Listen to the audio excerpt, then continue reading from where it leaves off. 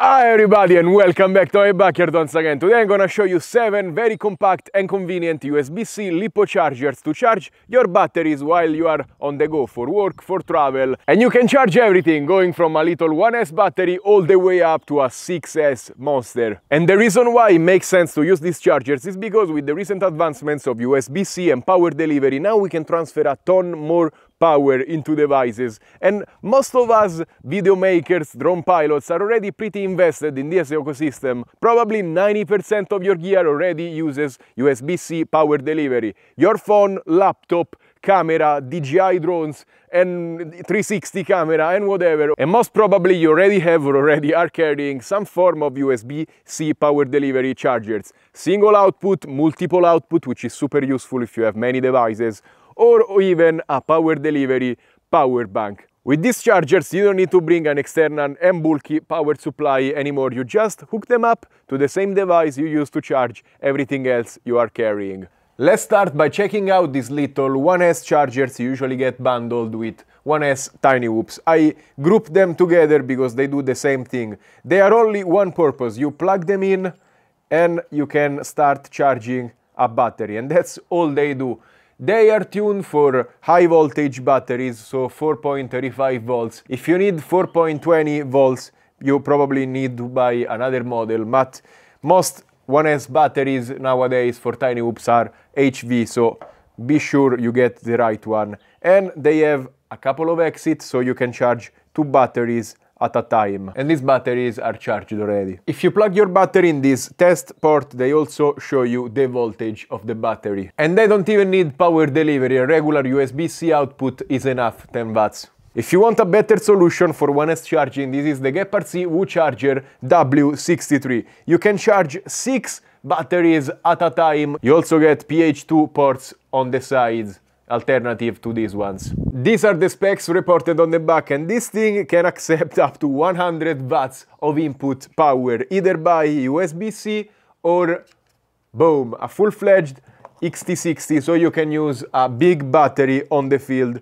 to turn it on. And for supplying 100 watts of power, I'm gonna use this INIU P63. It's a power bank that has 100 watts output. So it's exactly what we need to power this charger at full power. And if you're interested about these super powerful power banks from INIU, I just reviewed them, check the link in the description. But basically, this is the P62, 20,000 milliamps, 65 watts of output. The P63 is 25,000 milliamps, 100 watts out. And the P64 is 25,000 milliamps, 140 watts of output. Let's plug a few batteries in. It is set up that it starts charging as soon as you plug something in. You can select between different chemistries, LiPo, lithium high voltage and lithium iron. The end voltage, what to do if storage charge or discharge the batteries. And you can also control the charge current going into your batteries. If you have bigger batteries, you don't have to wait as long as with the puny little chargers. You can also select multiple batteries or deselect something and apply these settings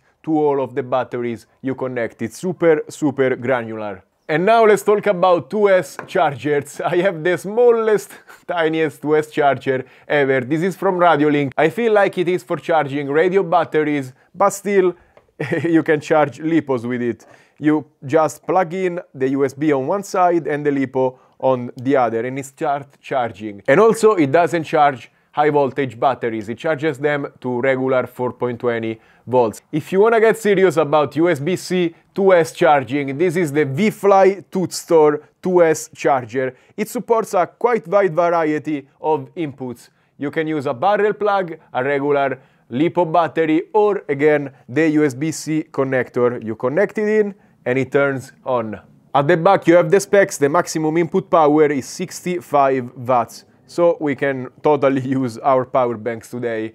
And to use it is very easy. Just plug in the batteries that need charging. The settings you're gonna select are gonna be for all 4 batteries. You cannot select batteries individually. Quick pressing the right button will let you select the voltage. You can see 420, 435 or 380. So you can storage charge both lithium-ion and lithium HV batteries and charge them. So I'm gonna select 4.35, which means I'm gonna charge them. Pressing the left button, you can select what the amperage you're gonna supply the batteries with. You can go up to 1.5 amps and then it cycles back to 200 milliamps. I'm gonna select 1.5. If you long press the right button, it disables the beeping. And if you long press the left button, it's gonna start charging all the batteries connected. And now it's time to charge 4S batteries on the go. For it, I'm gonna use this Isdt PD60, which actually can charge 2S, 3S, and of course 4S batteries. I changed the plug because it comes with a XT60, but I mostly use XT30 batteries, so it's much easier to just connect without an adapter. You can cycle through preset amperage, so I'm gonna go 2 amps, and if you long press, you can select the battery technology. So I'm gonna go with lithium high voltage. You can go LiPo, lithium high voltage, lithium iron, and nickel metal hydride. You can only charge with this charger. You cannot discharge or store a charge. I'm gonna connect the battery. It shows you the percentage. It's a 40%. Press, and boom. It lights up and it starts charging the battery. Super easy. When it's done, it's gonna beep and you can charge another one at a time. If you want a little bit more granular control, this ToolkitRC M4 Pocket is the solution. You can input up to 80 watts of power and actually use a XT60 or, boom, a USB-C plug. So I'm gonna plug it in, 80 watts coming in, and on the bottom, again, they did the smart choice to use XT30 or XT60 to charge your batteries. And the balance port is on the side, which for small batteries sometimes it can be hard to reach all the way here. With this charger you can only charge LiPos and lithium high voltage batteries, as well as storage charge the same LiPos and LiPo high voltage batteries. No nickel metal hydride or lithium iron like these other chargers, but most usually you don't need to charge those batteries on the go. And you can go up to 5 amps of current. It only has one button, so it's not the easiest thing to navigate, but you get the hang of it. And finally, it's time to charge 6S batteries with this super little charger from Isdt. This is the 608 power delivery PD. And not only can take a DC input, but also it has the USB-C up to 240 watts, which is a crazy amount of power to be supplying with USB-C.